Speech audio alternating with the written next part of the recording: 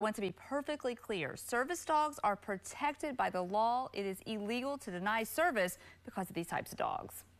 Forward, I know. Jordan Reach is legally blind and says she doesn't go anywhere without her guide dog, Blue. I have retinitis pigmentosa.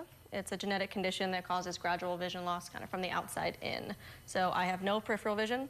If I put my hand, I can't see it till it's right here. So severe tunnel vision. I'm also night blind.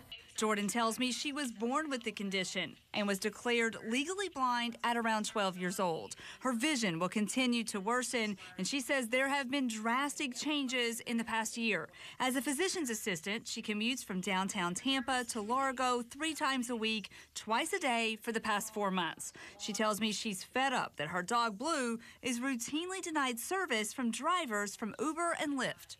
It's stressful. I never know if my Uber is going to deny my ride or not. First guy was very rude, just said, no dogs, no dogs. I said, he's a service dog. He said, I don't care, canceled the trip and drove off. Federal law protects service dogs, and Uber and Lyft both have policies online reiterating that drivers are required to follow the law and can lose their positions with the rideshare companies if they don't. Still, Jordan says Blue is denied service about once a week. I have had a couple outright refusals to let Blue in the car, despite me telling them that he's a service dog. He's in his harness. He's clearly providing me a service.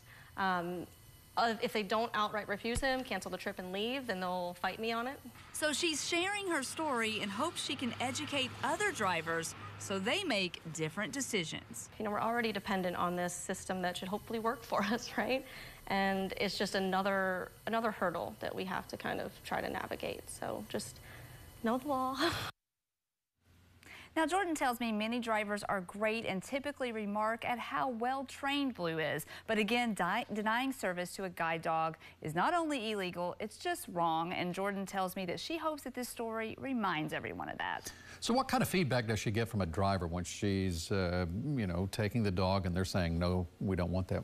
What's happening there? Well, a lot of times they don't give her any explanation at all. She says sometimes they say that they just don't want dog hair in the car, and other times they just plain say no. She tells me that she thinks it's an education problem, and she wants to remind people that guide dogs go through 2 years experience of training, and they're extremely well behaved. So this is not a dog that's going to be jumping all over your vehicle. Right. This dog gets in the floorboard, sits right between her legs, and just sits there the entire time and doesn't make a peep. All right. Well, thank you for bringing that to our attention, Shannon.